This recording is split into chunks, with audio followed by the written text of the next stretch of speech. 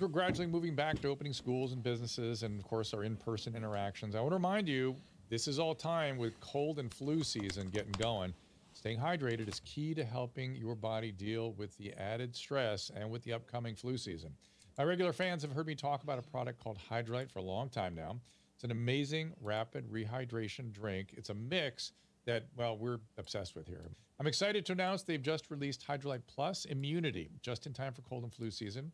Hydrolite Plus Immunity starts with their fast-absorbing electrolytes and adds a host of immune-boosting ingredients.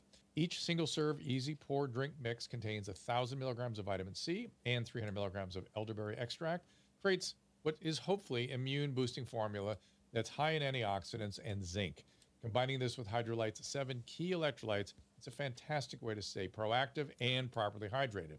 Hydrolite Plus Immunity comes in convenient, easy-to-pour powder sticks that rapidly dissolve in water and make a great tasting drink that has 75% less sugar than your typical sports drink. It uses all natural flavors, and it is gluten-free, dairy-free, caffeine-free, non-GMO, and it is vegan. And you can find Hydrolite Plus by visiting hydrolite.com/Dr. Drew. Again, that's HYDRALYTE.com/DRDRW. And be sure to use our code Dr. Drew 25 at checkout for a special discount. Hey everyone, it's a dose of Dr. Drew. Oh, I have to let you on. There you are. It is indeed. We appreciate you being here. Give everybody a chance to pile in. We're going to do a little different kind of show today, but very Thank you, quick. Hydrolite. Thank you, Hydrolite. Very quickly, I'm looking at Florida because somebody pointed that out to me. Well, let's get Kelly on before you point out. No, hold on. I don't know what you're talking about. Florida is having a tiny little surge, but nothing dramatic. So I'm not quite sure. Oh, how high? Did I see how high it is? It's not that high, but we'll talk more about Drew, it. can I make an intro first? Sure. So people might see this question. What animals might we need to worry about in regards to the spread of COVID-19? Mm-hmm. I want everybody to think about that because we have a great guest on today who's a veterinarian. We've had a lot of questions about that. But first we have Dr. Kelly Victory, who happens to be a pet owner and a COVID expert, but I just wanted to have everybody take a look at that and think about it, and then we'll get back to it because we're going to have a little contest. Let's even give it a little more framing, which is that you heard about this app that our veterinary colleagues... Oh, we haven't heard about it. We haven't told you. But you heard about it, and you thought, I would want that. I want that. I would want to be able to do that, especially during COVID. And we thought, okay, we're going to share this with everybody. That's true. But we're first bringing on Dr. Kelly Victory. Dr. Victory, welcome. Of course, ER doctor, public health official, public health... what's your official public health title, Kelly? And in the wings, we have Brandon Werber and Dr. Jeff Werber. Public health expert. Okay. I spend a lot of my life doing on the public health side. Great. Certainly have some experience with pandemics. Did you ever imagine we would be in a situation like this in all your years of training and working on public health, that the entire public health community would simultaneously become psychotic? Right. And that's truly what it's been. This is an unprecedented response that defies logic. We keep hearing about follow the science, and this is really the most unscientific response to an infectious disease that I've ever seen. Everything from the idea that we are quarantining healthy people, which is not a concept that's ever been vetted in public health. We quarantine sick people, and that's something we've done since biblical times. You take lepers and you separate them from the rest. And that's a tried and true method for staunching the spread of an infectious disease. But the idea of quarantining sick people, that's called tyranny. Right. Not public health. The idea that we are asking or mandating that healthy people wear masks to stop the spread of a respiratory virus, when in fact we know that masks are not designed to do that. They don't do that. And if anything, they probably increase somewhat the spread of certain viruses because people tend to touch their noses and mouths and faces incessantly when they're wearing them. The idea that we are shutting down schools when children have essentially a 0% chance of becoming significantly ill from COVID-19, let alone dying from it.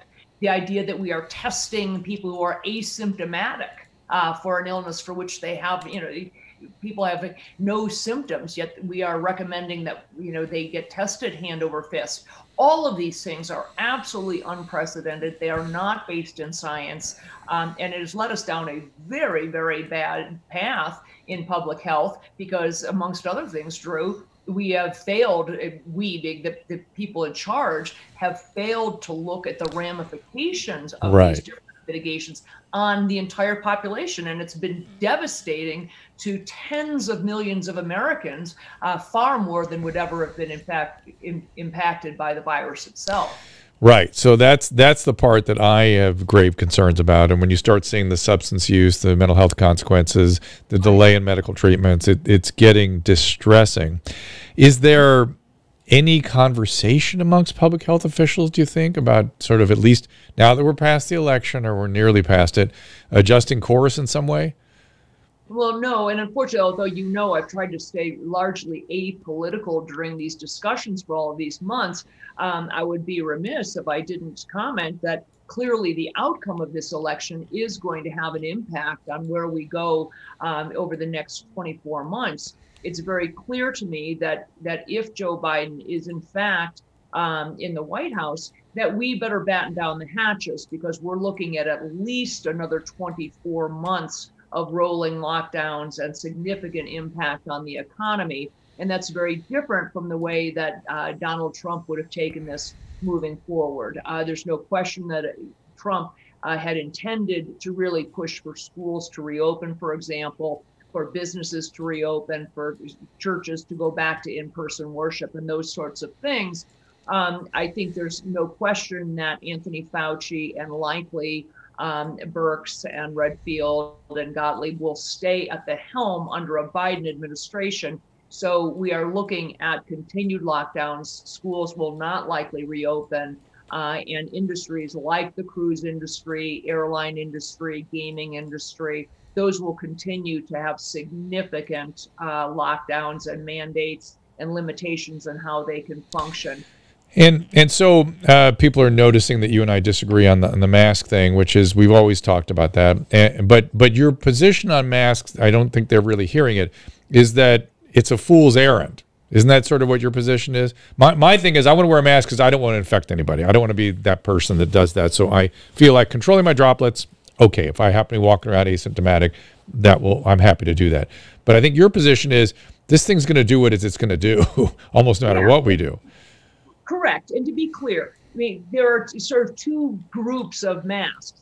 There are surgical masks that you see people wearing, and surgical masks were not designed to do that. Surgical masks, the reason I wear a surgical mask is to keep me from inadvertently coughing or spitting into an open wound, and to keep me from being sprayed or splashed in the face by blood or other bodily fluids. That's it.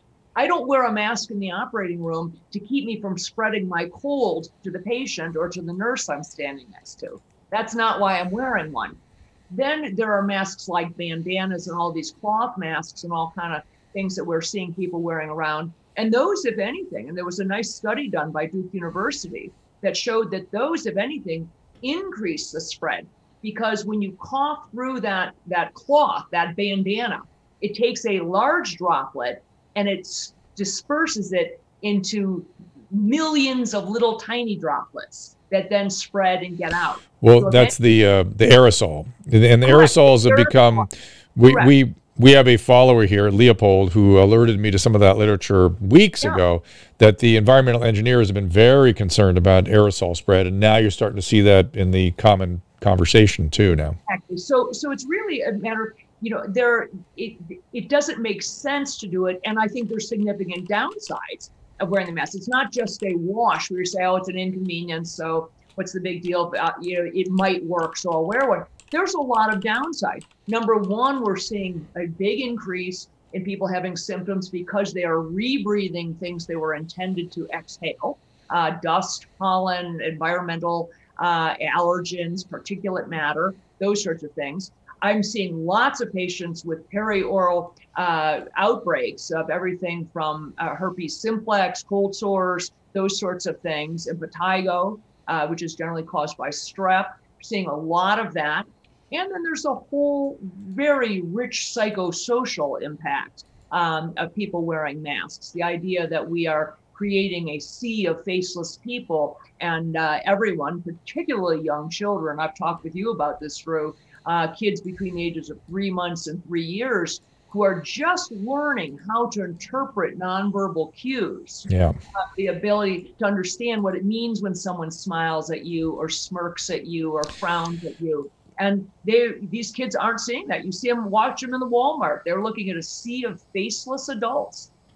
And that is a concern. That is a real concern. And we will see, again, that so much of this is an experimentation on a whole generation. And that's very, I'm thinking more in terms of school and cognitive development and social development, that kind of stuff as well. But let's just do before we bring my guests in, let's just do a little bit on where are we with this pandemic? What do you think's going on right now? I'm pulling up COVID tracking project. I'm going to look at the overall graph for the United States. And I've been mulling around in all kinds of different states looking at what the patterns are. What is your take about what's happening right now? Well, I continue to say that we are in a full-blown case-demic, meaning because so many of our guidelines have been based on the number of cases, whether or not you can open a bar or a restaurant, or whether or not you can go back to school, it's all being predicated on how many cases. But the cases mean nothing, Drew, when you are testing people who are asymptomatic. Well, let's even say it does mean something, just for the sake of argument. Let's say all the cases we're documenting are meaningful infections. Even so, things aren't looking that bad to me. When I look at the hospitalizations and the death rate, we're looking pretty good compared to, I mean, we have literally 3 times the number of cases, almost 4 times the number of cases, and 30% below the hospital level we had when we had 30,000 cases. Right. Hospitalizations and deaths have continued to fall week over week, month over month. Again, I'm not saying that COVID-19 is a hoax. It's a very real virus. There certainly are a subset of people who can become significantly ill from it. The great news is we've got an entire cadre of therapeutics now. We know how to treat people if we can treat them early. We know how to stem the cytokine storm and the overreaction of the immune system in those people who are more at risk for developing that problem. But the idea is that 85% of all people who get COVID-19 will have few, if any, symptoms whatsoever. So but even if I give to you, okay, let's say all of those cases are meaningful infections, then you are darn right. Hospitalizations are down, ICU admissions are down, deaths are down. Which is good news. Good news. And it means either maybe younger people are getting it, or we're doing a better job of treating it, or both. And people should be encouraged by that rather than frightened by the fact that the cases are up. But the cases are up, and whether or not they are real cases or just RNA detection, we don't know. But there does seem to be some spread, particularly in states that have not had previous outbreaks. Would you agree with that? Yes, and I think it does correspond somewhat to an increase in testing, no question. And so you're going to have, anytime you increase testing, you're going to have increase in cases. There's no question that most of the cases we're seeing are in younger people. Those are the folks who are getting tested, however, because they've gone to school, they've gone back to college, they've gone out, to some kind of a rally, and therefore get encouraged to get tested. So it's really, we're kind of in a catch-22 with the case numbers. But overall, there's no question that we are seeing positive results. Now, the other thing that's happening, Drew, and you have to remember, is we are head on into regular old cold and flu season now. And the CDC has already announced that they are not going to report on influenza numbers this year. Which is craziness, because all that means is that everything will get recorded as a COVID-19 case. When in fact, many of them are probably good old-fashioned influenza, and many of them are the entire host of other respiratory viruses. Let's remember that 20-25% of all common colds are caused by coronaviruses. These are out there, they're ubiquitous. People come down with them all the time. So many people who test positive for COVID are actually having symptoms that are being caused by another virus. Let's talk a little therapeutics for a second. I'm just sort of polling, physician colleagues and friends and stuff. So I'm going to bug you a little bit about this too. Did you see that new data on dipyridamole persantine being useful for? Yes. I think I would be using that now. I'd say if I have a moderate case. Would you agree? Yeah, well, I'm still pretty plucky on hydroxychloroquine because. Well, that was gonna be my next question. What about hydroxy now?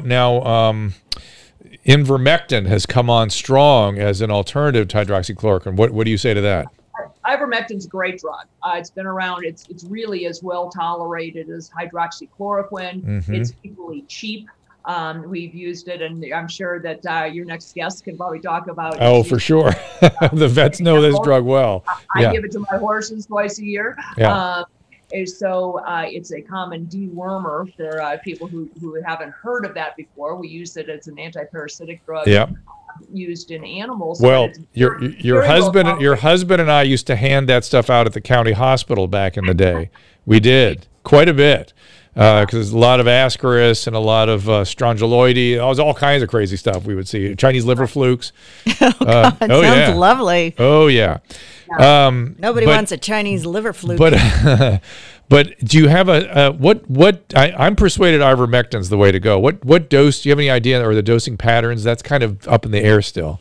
Yes, and I have to look it up because I'm not looking at it. I don't want to give the wrong dosing, but it's I'm thinking it's 12 milligrams. Let me look. It's around 12 milligrams for a 70-kilogram individual. But is it a single dose? Do you do it for 4 days? Do you have a feeling about that?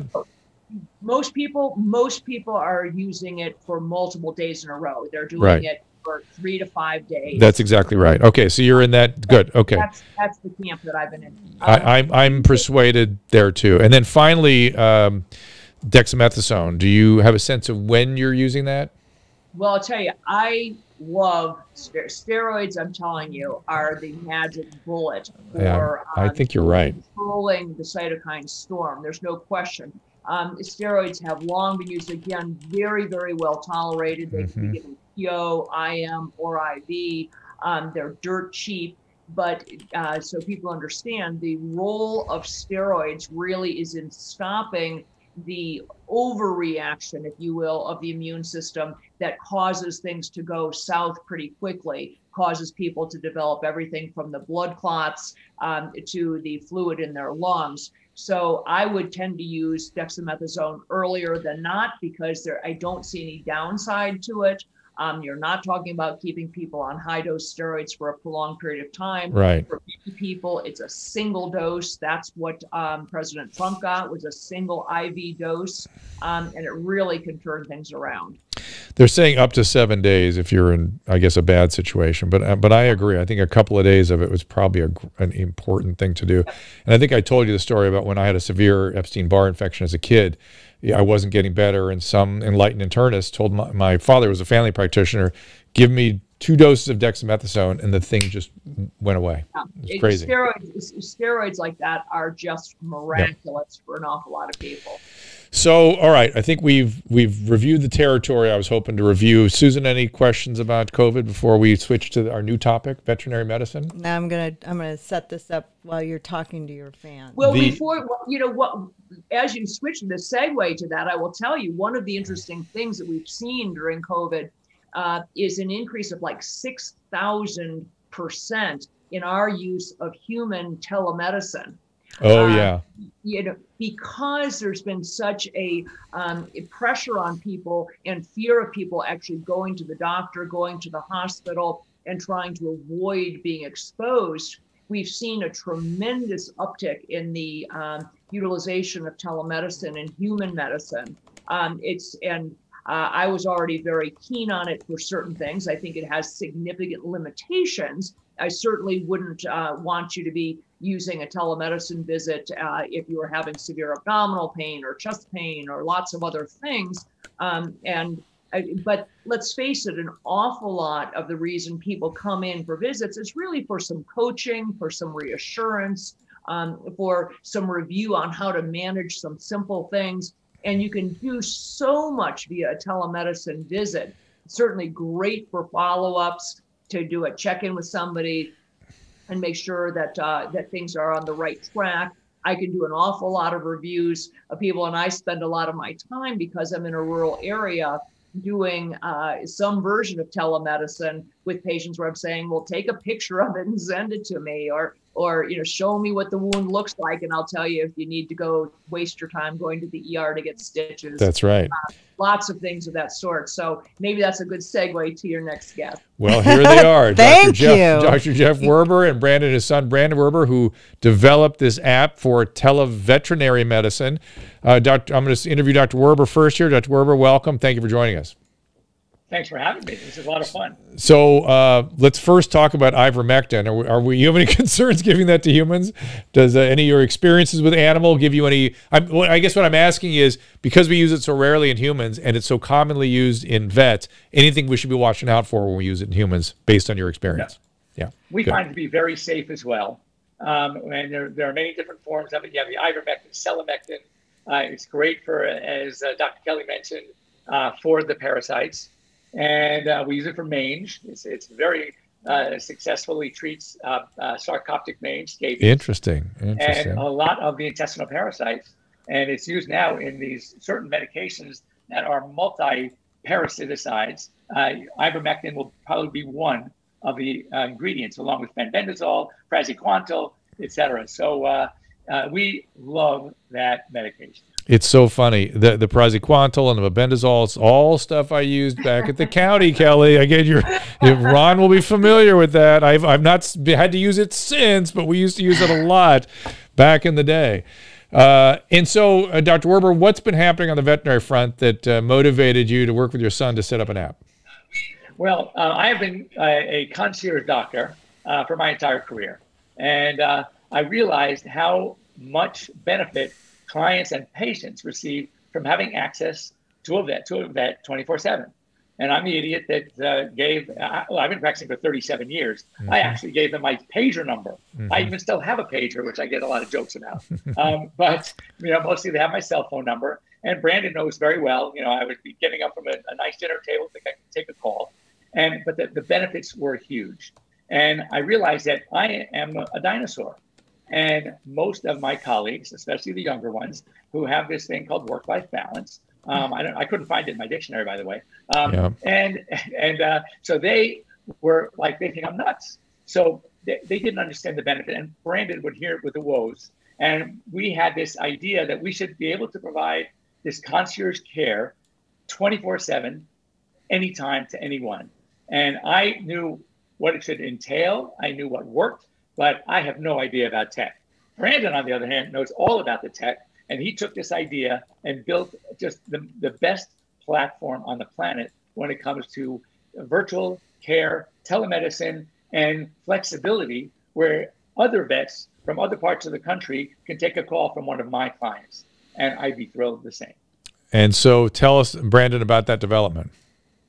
Yeah, So I had a bit of a different upbringing and adulthood as a pet owner than most.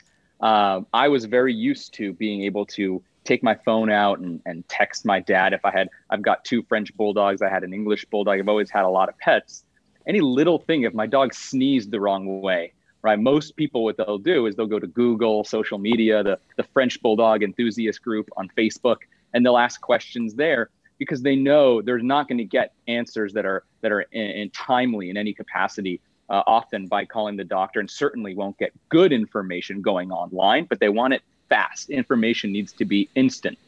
So I never had that, right? I would just call my dad, FaceTime my dad, text my dad, and in 2 minutes I had a response, or I was on a FaceTime call with him.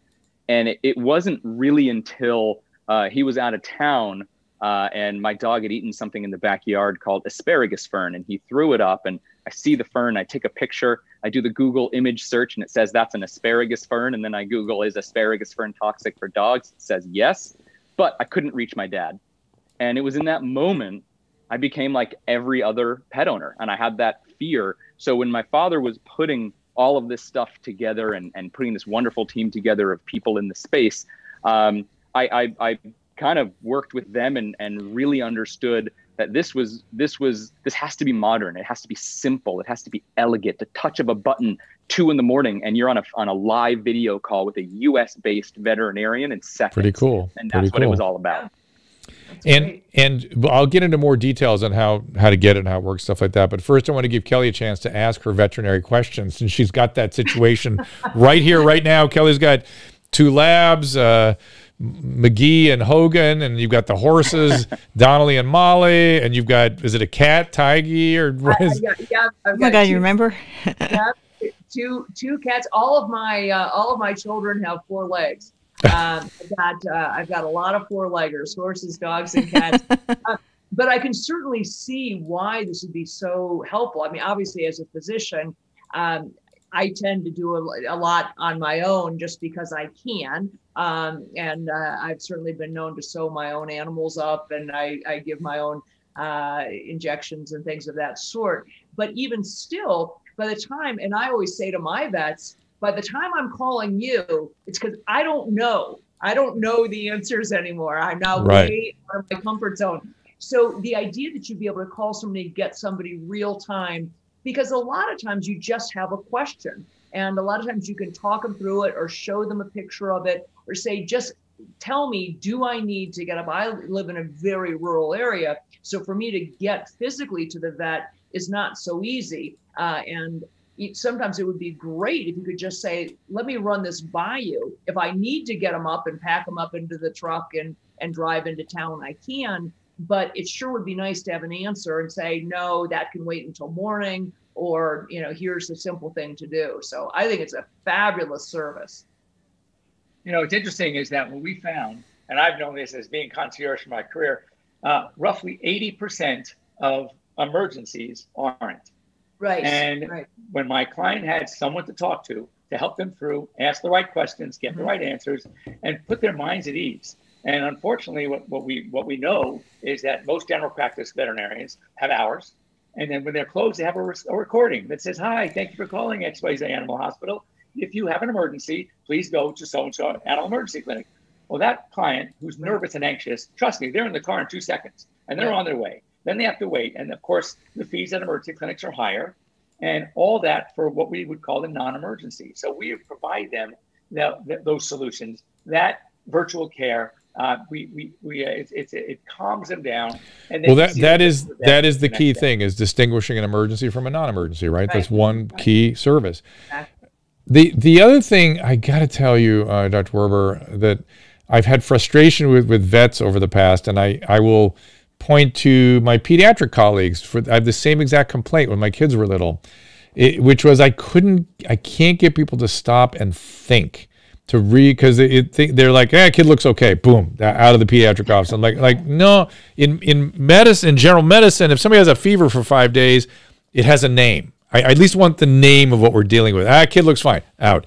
And I get similar, and I when I go to vets, often I feel it's that similar phenomenon, and which would really always surprises me, not great end of life management many times. Or they always need surgery. You're going to have surgery. I'm like, he's doing backflips across the room. I don't know what you're talking about. So again, let Dr. Werber answer that. So, interestingly, because that comes down to diagnoses. And, I'm a GP, and I am accused often of being a good diagnostician. And I think this because first of all, as Susan just said, sometimes just looking at the patient. I have a dog comes in. In fact, we know Frenchies very well. And the conversation revolved around this French bulldog that was vomiting. And they had gone to another vet who wanted to run all sorts of tests. And they were on a second opinion. They come to me, and I couldn't even hold the dog and watch him in one spot for 2 seconds. He's typical Frenchie, jumping up and down, running, giving me major tongue. So the first thing I said to myself, this dog is not sick. So let's find out a little more about the vomiting. Well, it's not vomiting food. It was vomiting phlegm. And it was usually late night, early morning. And we call that the doggy version of gastric reflux. Yeah.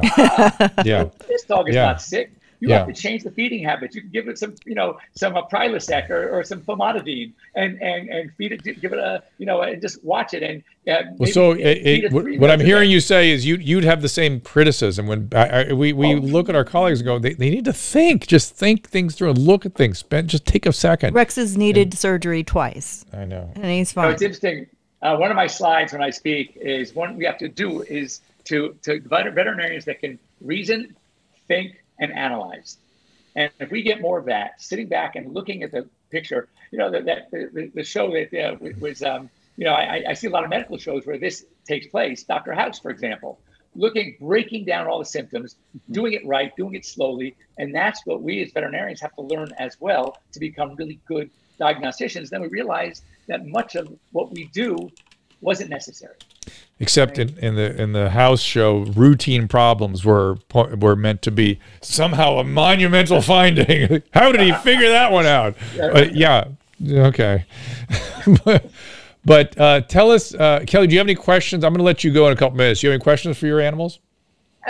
No, actually, but I think that I appreciate what you're saying. I will tell you, I think the greatest skill in medicine, and I'm a trauma specialist, so perhaps it's easier for me, is to know sick from not sick.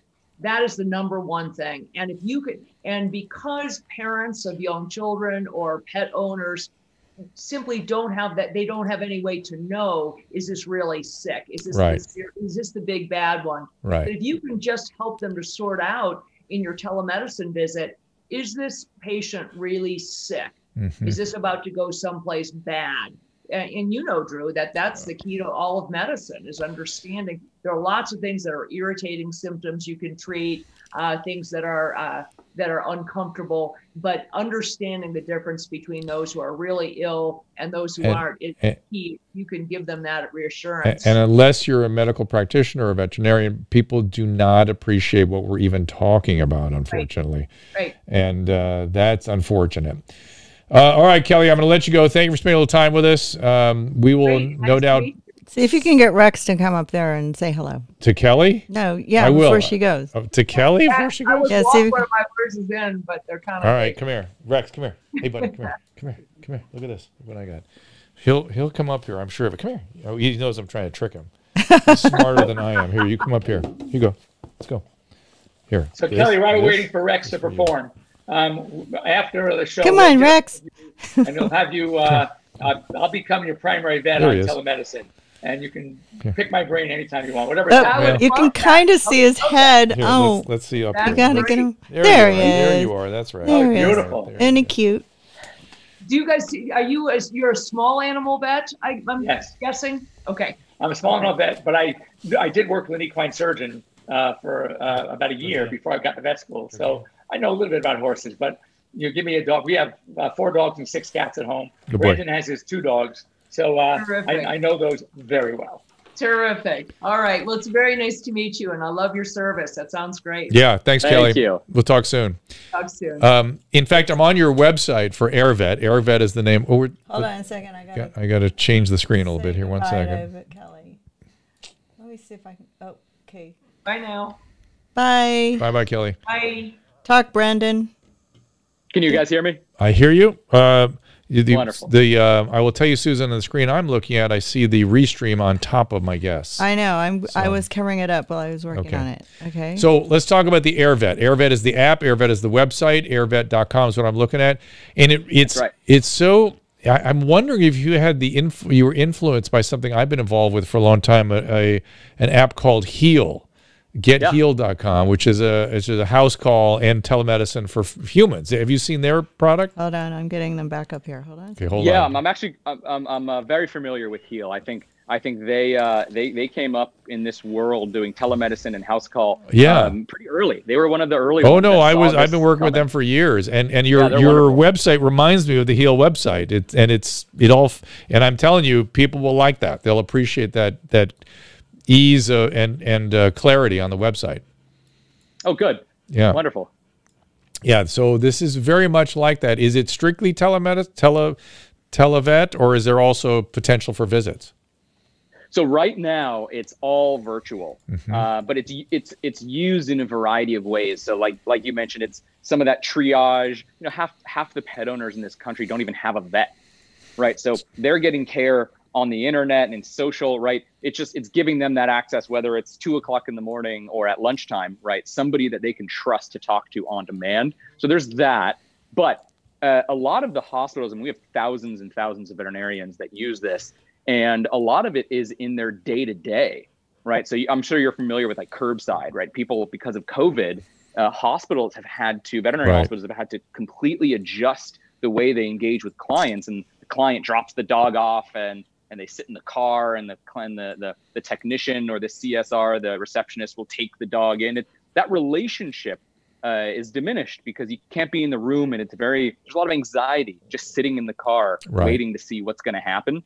So you actually join the appointment from your car while you're sitting in the vet's parking lot, and you feel like you're there and you get to engage. So there's that element. And then we may be announcing some things in the not too distant future around house call and bringing the vets nice. as well. Congratulations. And so COVID, I'm guessing, Dr. Werber, has really been an opportunity for doing televeterinary medicine. Are there any legal issues, the way, they had to loosen up the law so we could do it medically across state borders?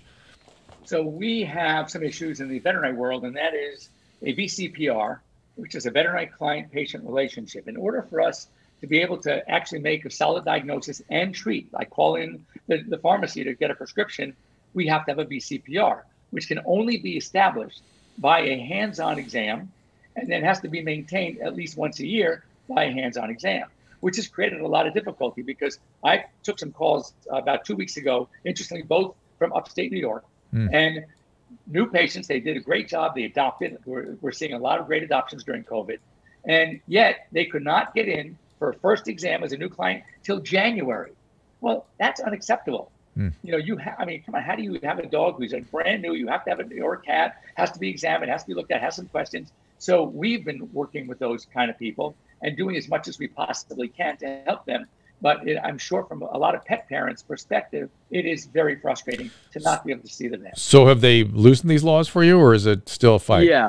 So it's really interesting what's happened. There are some caveats to this, and COVID has loosened. Even California, which is extraordinarily strict on these things, have loosened certainly during the time of the pandemic and foreseeable future. Now there's about 12 states that allow you to establish the VCPR virtually, just like you can in human medicine. And there are loopholes in the VCPR. And we work very closely with, the American Association of Veterinary State Boards, where in an actual emergency or something that can be perceived to be a potential emergency, you don't need a VCPR to treat and prescribe. So my dad himself has saved many pets' lives through that loophole where he was able to treat and diagnose and send prescriptions in what could have been a life-threatening situation, ended up saving those pets' lives.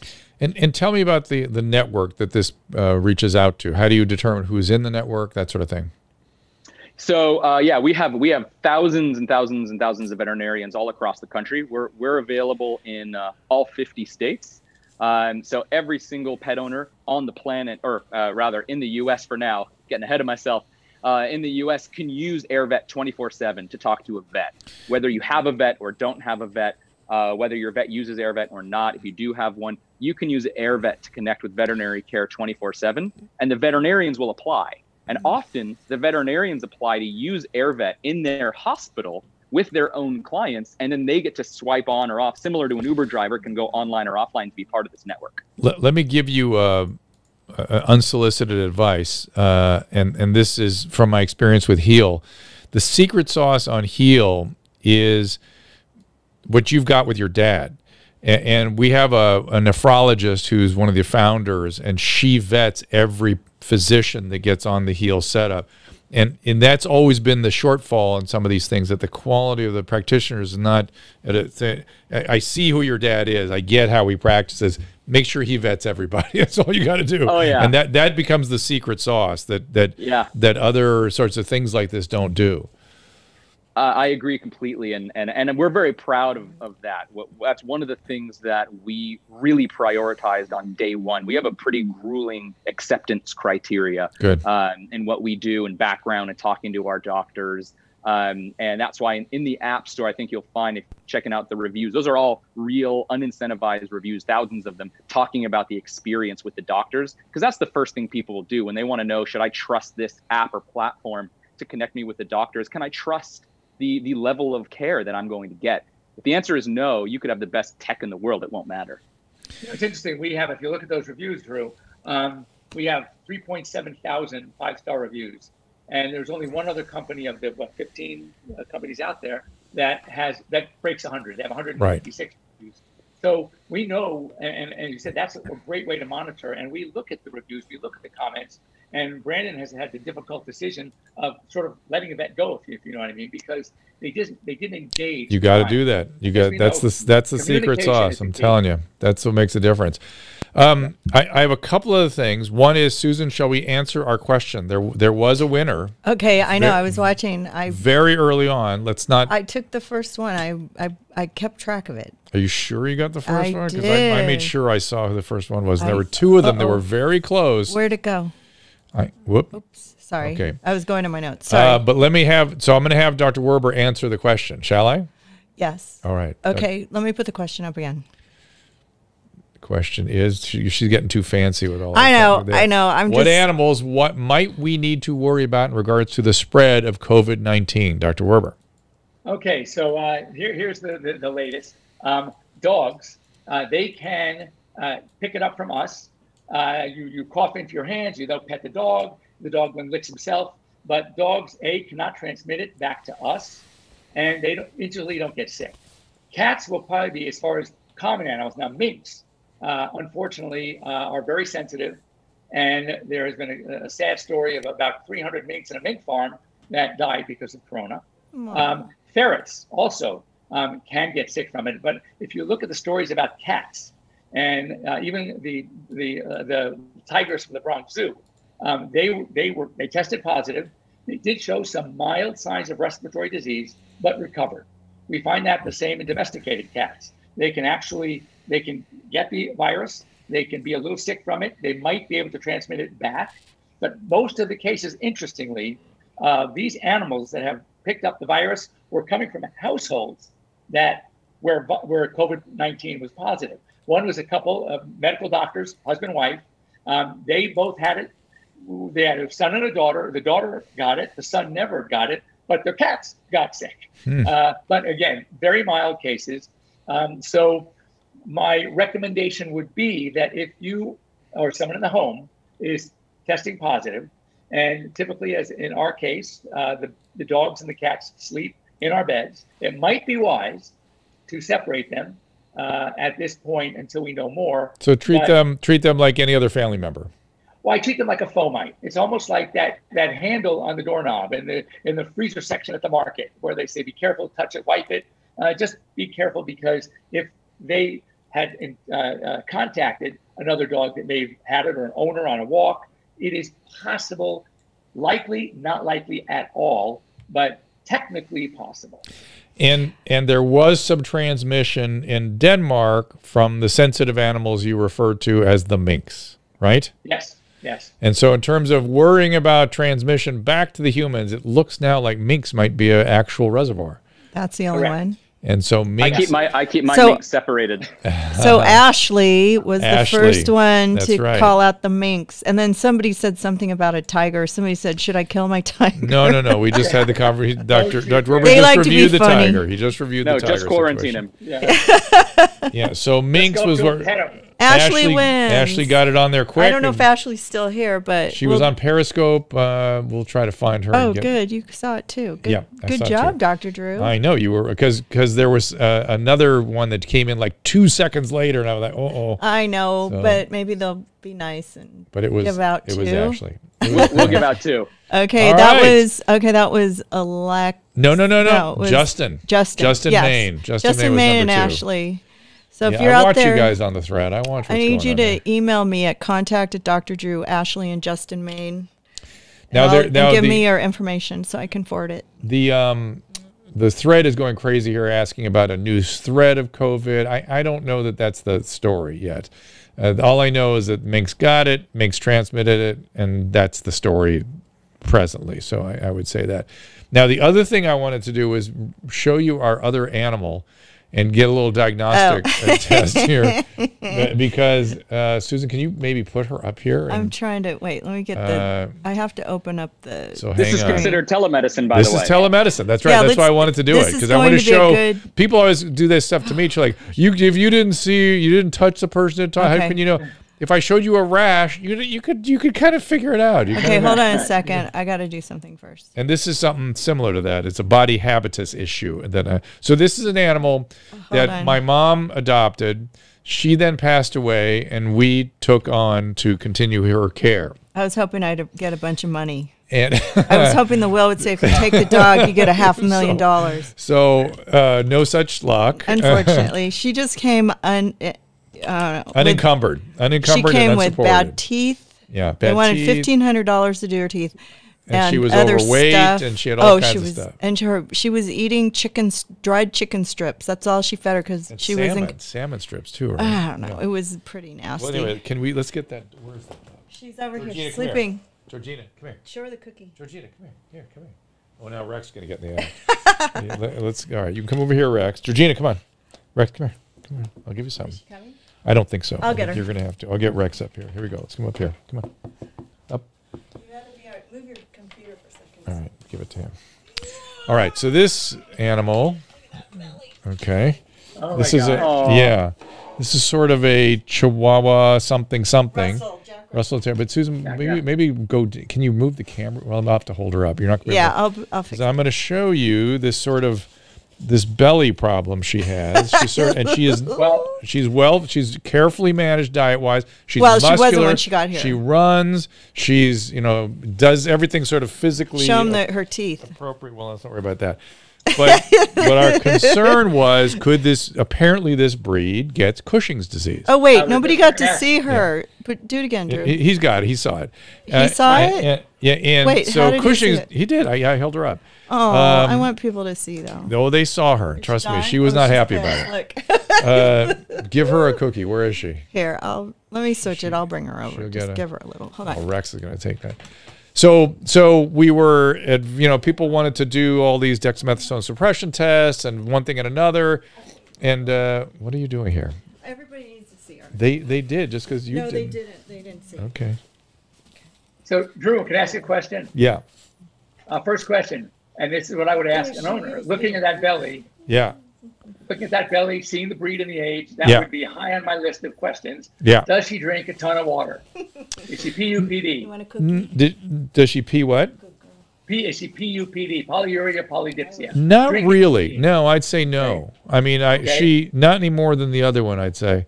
Sorry. In fact, a little bit the other way. Like her urinary volume seems low a little bit, I would say, if I were to say anything. Sorry. I So didn't wanna- before the dexamethasone suppression test or the ACTH response test, I would look at a couple of other things. Number one, alkaline phosphatase on a basic blood panel, which you said she's 12, 13. How old is she? We don't know. What do you think, Okay. Susan? How old? She's about 8. 8, 10. Oh, 8 8 Yeah, to 10. because she was like 3 when she got her, and then we saw a picture on Facebook not that sure. was from 5 years ago, and I went, "Oh, that's when she first got her, and she was 3 or 2 or something." Mm. So we figure she's about the same age as Rex. So But her my teeth. first screener, would be the alkaline phosphatase level. Mm-hmm. And then what else? What are you looking for with Alk-Phos? What are you looking for there? Elevation. I've had a high as 4,000. For- High normal is 131. As a sign of the Cushing's. Steroid, exactly. Yeah. Steroid hepatopathy. So it's calling. Then I would look at an ultrasound and see what else in the abdomen might be looking abnormal to give that bloated belly appearance. We had just a basic plain film, and it looked normal. There was nothing going on there. And if that is all normal, then I would say, and she's not drinking, acting fine, I wouldn't even recommend the low-dose exit because I don't have enough clues that might indicate that this is Cushing's. Great. She has a big bump on her back. Because I just said, look, we'll manage the diet carefully and just see how she does, and it's been fine ever since. And that Shout was like out 3 to years Farmer's ago. Dog. Yeah. That is exactly what I'd recommend. So I'm with you 100%. Oh my God. It's funny. People think of telemedicine. They think about the medicine component of that. Dog is sick. Dog is injured. One of the biggest areas we get so much inbound, so many consults is actually around nutrition. I'm sure. Which is a huge part. It's the fuel, right? Obviously, same human. We get a ton of nutrition consults on Airvet as well. My vet was hopeless with that. They got all this prescription food. They wouldn't eat it. And then I got Georgina, so we were cooking chicken because they couldn't have fat. And so and I had an older dog that passed right before that. So we were just chopping up chicken and going through all this trouble. And then somehow, I guess one of the sponsors from one of the podcasts was promoting farmer's dogs. So we got a free shipment, and I swear to God, it's changed my life. I mean, they eat it. Nutrition's a huge deal.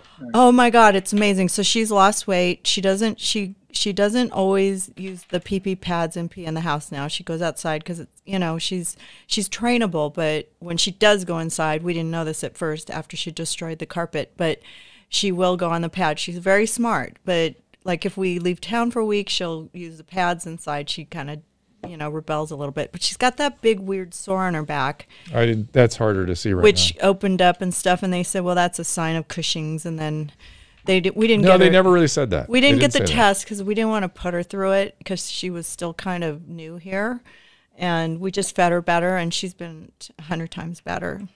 But I don't know. Also, when we look at obesity, the number one nutritional disease affecting pets, and then this dog living with your mom was obviously older, probably not getting the exercise. We see a lot of obesity in dogs that are living with the elderly because they're not getting exercise and they're being fed so much. And sometimes what happens is it's a vicious cycle. The bigger they get, the less they want to do. The less they do, the bigger they're going to get. Right. So we need to start cutting back on the food, forcing them to get out and do exercise. And that's probably why she's enjoying going outside more and taking care of business outside instead of inside. And that big belly may be nothing more than just overeating. Yeah. It's smaller now. It was dragging on the ground. It was she got bad here. when she got here. And her teeth were falling out. Her teeth don't smell as bad, but her teeth are pretty much not so good in there. And very common. I mean, very common in the old dogs. If they're eating the farmer's dog, why do I have to get her teeth pulled? They're going to fall out anyways, right? Well, the thing is, though, a lot of infection in the body, especially when it comes to endocarditis, the heart valve, and glomerulonephritis, the kidney filtration system, those bacteria literally started orally from the mouth. So it is important to keep those teeth clean and pull those teeth that are really bad because we don't want to introduce the oral flora into the bloodstream. Well, it's going to have to be post-COVID because I'm not going to traumatize her and not be available and stuff. Because somebody on the stream was saying, they should let you go in with your dog because they're being traumatized. Don't go past that. That long thing there. We have an update right there from Christopher on the issue of a mutated virus. Apparently, the Danish government is taking this mutation very seriously. They feel like. Again, I need to see more understanding of what the mutation was about and what the problem is. But this is the issue of the minks. This is they're going to kill a lot of the minks. They're saying we have great responsibility towards our own population, but with the mutation that has now been found, we have an even greater responsibility to the rest of the world as well. And she said in this news conference, so she's going to kill a lot of minks. Wow. Yeah. Oh, wow. Denmark has reported 52,000 cases so far. And again, 733 the mutated deaths. virus has been found to weaken the body's ability to form antibodies. What does that mean? I don't know. I need to see more information before I can really comment. Thank you, Christopher. But again, they're going to take the mink thing very seriously, apparently. All right, Rex, you're good. You're fine. You're good to go. It's also fascinating, And somebody did ask, can your cat pass the virus to you if they have it? It is possible. If any domesticated species would be the most likely, it would be a cat. And again, they themselves really don't get very sick, if at all. So sometimes you don't know it. So that's why I'm saying if you have the virus in a household, don't rule out the potential for a cat to spread it to the other family members, even though you are distancing yourself, you are quarantining yourself in your own bedroom. People are staying away from you, but the cat's going back and forth. That could be an issue. Mm-hmm. Interesting. That's what I was. Has it ever been documented, or has it just been a concern? It's a concern, but no, it has been documented that they will test positive. Yes. And that means they have it in their saliva, in their mouths, which means they come and it would be kiss you. More likely. It would be more likely than dogs or some of the other animals. I don't know if many of your viewers, listeners that have pet tigers, so I would be less concerned about that. But certainly pet cats. I have 6 of them, so I know. Oh wow. it is possible. You know, it's funny because on my birthday, I had a party and somebody was really sick, really, really sick. And we all stayed away from her. But then later, her daughter brought the dog over and it was kissing her and kissing her and kissing her. And then, of course, we all had to pet the dog. So 3 of us got sick. And we were avoiding her then. Remember that? Yep. And we blamed it on the dog because we were all hugging and kissing the dog. We were hoping it was coronavirus. I know. It was like that, though. It was the worst. Put it behind us. Like, it was, you know, had the same symptoms, and we and we all got sick immediately. And I swear it's because the people who were avoiding them the most were kissing the dog. So my instincts, I don't know if I'm right, but it just sounds gentlemen, good. Congratulations on the project. And Dr. Werber, thank you for all the years of good service. I love it. I love this program. Yeah, I knew Susan would be an enthusiast. I don't have a main vet. We go to a place that just does emergency care because my dogs always get sick on a weekend or a holiday every single time. And it's really hard because I can't just call them and talk to them and say, hey, you know, something's wrong with Rex. It's not really bad. I don't. Now you can. I know. And Susan, we also do allow for people to come in. I know many of my clients prefer it to offer, as Brandon was mentioning earlier, curbside where you can be live on the app. So there's interaction.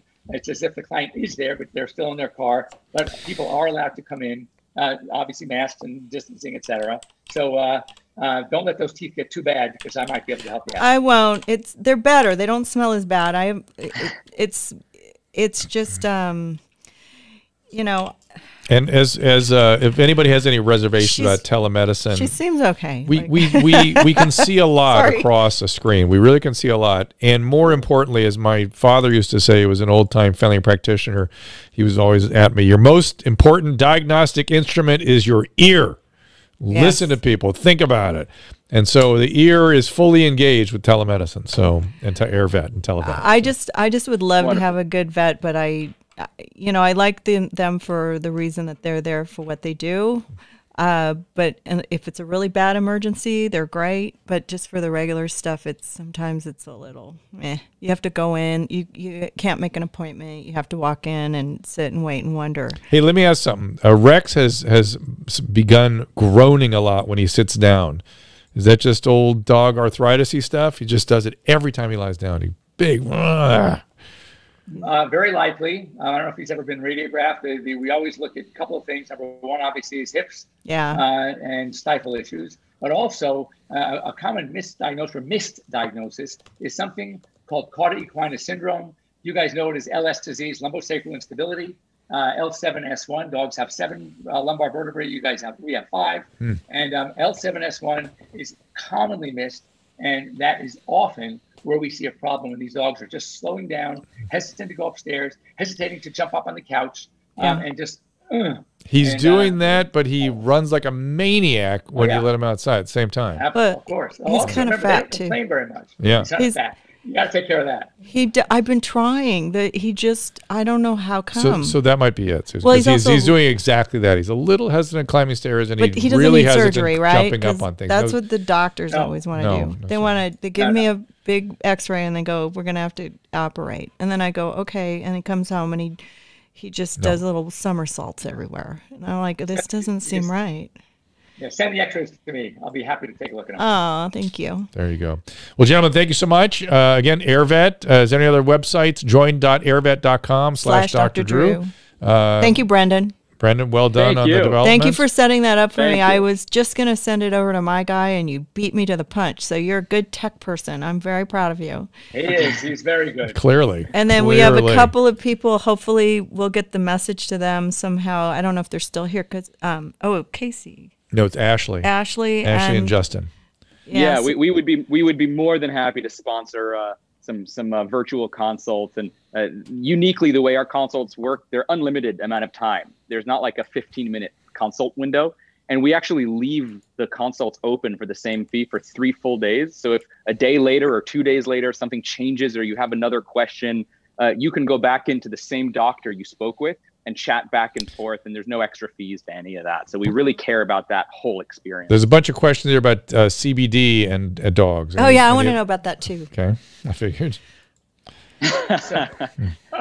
So Sorry. we want to do that now. Do you want to do another show? We'd love to do that. I Go ahead know. right now. What do you think? Is CBD. All right. So again, in California, if it's industrial hemp, we can talk about it. Believe it or not, we are by California law as a veterinarian. I'm not allowed to prescribe it or recommend it. It's crazy. Wow. But I can say something like, well, when I used it on my own dog, it worked really well. Right. So, I know that. So yeah, we can do that. And is any? I'm a fan, and for the right purpose, again, check guidelines. The problem is typically is the THC. We know very little about. We know what the LD50 is. I hate to use that word LD50, Drew. I know you know what it is. That's a lethal dose where 50% of the animals getting it will die. So clearly, we need to stay away from the LD50. What we don't know is at what dose do we start seeing signs of toxicity, and to what degree. So until more work is done, Colorado State University is working on it. UC Davis, my alma mater, is working on it. So now that it's quote unquote legal in California, so we still have guidelines, but overall CBD by itself is, I think, very safe. You go start slow, talk to your veterinarian. If it's industrial hemp sourced, then they can talk about it and prescribe it. And I have had a lot of success. Seizures, cancer, pain, energy. I think it's great. Gentlemen, we thank you, and hopefully we'll talk someday soon. That was really fun. Thank you so much. Well done. And thank you, Arlene. Thanks, Dr. Drew. Thanks, guys. Oh, you bet. Thanks, Arlene. And for those of you on the stream, thank you for staying with us. And, of course, to Ashley and Justin, who are the winners, the recipients of the free visits. We'll have to figure that out. Anything else before I wrap this thing up with you guys on the stream right now? Again, we are in this case-demic, as Dr. Kelly Victory points out. But it is, we're actually getting a little bit of an uptick here in California, too, right now. It's not anything concerning yet, but, only the virus knows. And again, although Dr. Victory was making issue of the low fatality rate, it's still a lot of people. It's bumped a little bit from 900 to 1,100 per day. Let me see if I can get the California data up here, because California was sort of a holdout. It was doing very, very well. And then all of a sudden, I'm looking at Los Angeles and Orange County, it's a little tick up. It's not bad. It's not bad. Hospitalizations, again, a tiny tick up. Death rate's still staying negative. It's going down on an almost everyday basis. So that's encouraging, at least for the moment. There are states that are having real outbreaks, so be careful. I think wearing the mask, keep your distance. I heard Dr. Paul Offit the other day saying that he would distance first, mask second, vaccine third, which was a sort of an impressive statement as far as I was concerned. Again, I want to thank everyone for exposing me to Dr. John Campbell. I'm still listening to all his videos. They're quite clear, very well done. I like his thinking. I like his approach. Susan, that's that British guy you keep hearing me listening to? Yeah. That you call annoying, right?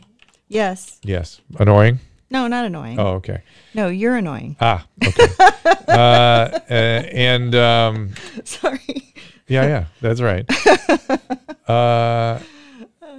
Anything else you got? Oh, they want Bobby wants Christina P and I to write a children's book. I don't know what's oh my God, you guys are so funny. Yeah. She would be good though. Maybe it would have to be a comedy though. No, we have the rational recovery. That's our cause. Okay. We're going to return this country to rationality. I definitely want everybody to share if you care. This was a good show. I'm really happy that Christopher Lundgren, who sent us all that good information on the minks, also said we should get Dr. Campbell on the show. How do we do that? If you guys have any contact for him, we'd happily, blame. We'd have to do anything? it really early because, it's hard for people to do a show from the UK at 2 a.m. Yeah. We could go earlier. We'd have to do a morning show. Yeah. Back to the COVID data. One of the things I find fascinating is we are at a much higher rate of cases than we were, say, when we were locked down and scared and shuddering in our houses and scared. So let's at least give ourselves a little bit of a nod for learning how to live with this thing, right? We're in spite of a large caseload, we are not hospitalizing that many people. Not many people are dying relative to the previous outbreaks, particularly at the rate of this outbreak. And we are going about our business. and we're wearing masks and doing what we're supposed to do. And I think that should be commended. Yes. And that we're not free. I feel like some of the cloud of the mental health consequences of this is lifting a bit. I think some of that may be kids going back to school, universities coming back in. I don't know. So I would ask people to enjoy the normalcy a little bit. We have to restore some normalcy. Unfortunately, I don't know where this it's a big outbreak, is going to stop. I don't know what the final case burden is going to be, and I don't know if the hospitalization is going to go way up or the death toll might start to climb again. I doubt it. We'll keep talking about this tomorrow. Yeah, we'll get in here tomorrow. We appreciate you being here today. I'm not seeing Thank you so much for all your great questions. Yeah, good job, everybody. Thank you on the restream. And do we have a time tomorrow, Susan? 2 o'clock? Anytime. So it's sometimes around this time tomorrow afternoon. We'll see you then. Real talk. Headlines have become sickening. They become poisonous. Dissecting headlines. Defying state orders. Sheriff Bianco not enforcing what the governor is saying. Dialed in with decision makers. Clarify what you actually meant. Get the answers you need. At the beginning of this, we were told don't wear a mask. Is this really helping? Expect a different kind of newscast. Fox 11 News Special Report. Weeknights at 7. The World Health Organization estimates that each year approximately 1 million people take their own life. That's one death every 40 seconds. Experts predicted numbers would peak in 2020, but no one could have imagined the devastation brought on by COVID-19. During the coronavirus pandemic, you may experience anxiety, sadness, and loneliness. Existing mental health conditions, including severe anxiety and major depression, may worsen. If you're feeling hopeless, contemplating self-harm, or you're concerned about someone else, I'm here to tell you there is hope. A Mission for Michael is dedicated to helping clients achieve complete inner and outer transformation. Mission for Michael is the premier resource for intensive mental health treatment in Southern California. With an astonishing 2-to-1 client-to-staff ratio, each client in their facility receives individual care 24 hours a day, overseen by a team of all doctorate or master's level clinicians. With a focus on evidence-based treatment, along with personalized and compassionate care, they offer mental health treatment that can change lives. If you're suffering from mental illness or you're concerned about a loved one, go to amfmtreatment.com. Again, that's a Mission for Michael, amfmtreatment.com, or call 866-581-4401. Again, that is 866-581-4401.